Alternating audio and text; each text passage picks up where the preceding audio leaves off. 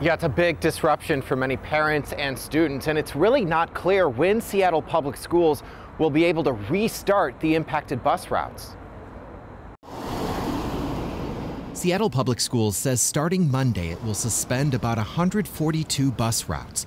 The district contracts with First Student and says it was already short about 50 drivers daily, and it's losing an additional 20 who chose not to get vaccinated ahead of the October 18th deadline.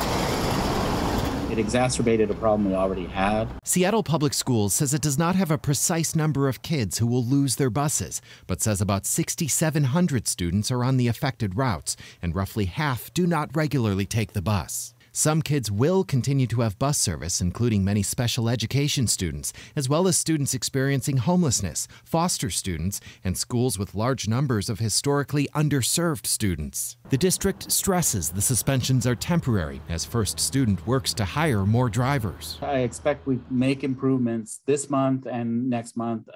We'll be later into the fall where we've covered all of this, given where we are and how fast we can reasonably expect to add drivers into the system. There's a nationwide shortage of school bus drivers, which has worsened during the pandemic. The state of Massachusetts even activated the National Guard to help transport kids. Seattle Public Schools is giving Orca cards to many students so they can take public transportation. A lot of parents are also organizing carpools or groups of kids who can walk to class together while they wait for bus service to resume.